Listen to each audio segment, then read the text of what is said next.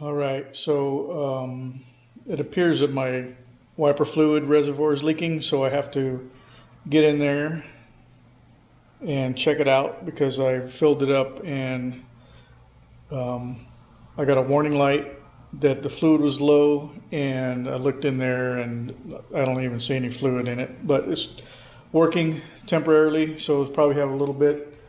Hopefully there's just a crack there I can repair. I have some of that waterproof tape sealant that dude makes a boat out of on that stupid commercial. So hopefully that'll work. So I have to take the bumper off. I have to go under and take the plastic fasteners off, and then there's 8 or 9 plastic fasteners up here, and then some number 10 millimeter screws on the top. So I'm going to take those off and see if I can find something repairable. If not, looks like I'll be in the market for a reservoir.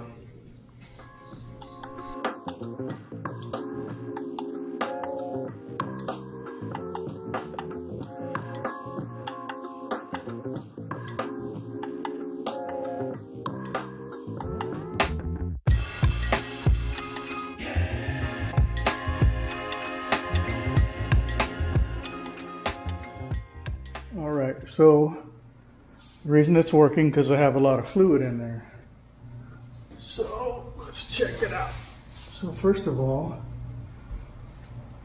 pump looks kind of twisted up. I think maybe I just got a little glitch, maybe, because I haven't gotten it in a while, that error warning light on the low fluid. Tubes seem perfectly fine. Everything's where it's supposed to be. Since this was working, I'm going to leave that to where it was. Looks like non-issue, so, well, I'll check out a few things since I have the bumper off. Otherwise, I'll put it back together and no harm, no foul. So there you go. That's how you take off a bumper.